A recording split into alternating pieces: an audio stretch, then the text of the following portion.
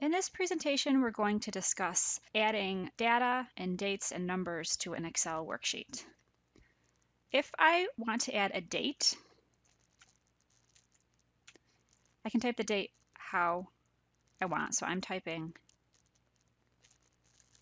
12/20/16. And if I move out of this cell, you will see that Excel by default formats it as 12/20/2016. If I am entering a number in Excel, for example, say I want to enter $5, that remains with the $sign and the decimal point and the trailing zeros. However, if I am going to enter without the $sign 4.00 and I move out of the cell, it's going to save it as 4. By default, it does not include the trailing zeros unless I'm formatting it as currency. The fill handle is a feature of Excel that you can use to automatically enter in data.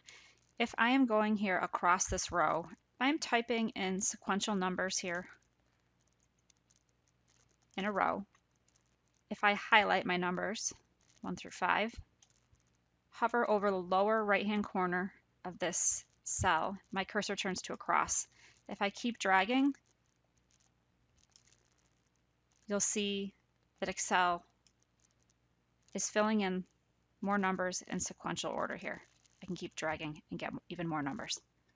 This also works for dates. If I do 1/1/16, 1/2/16, and select these two, go to the lower right and drag down, it should keep filling in the days.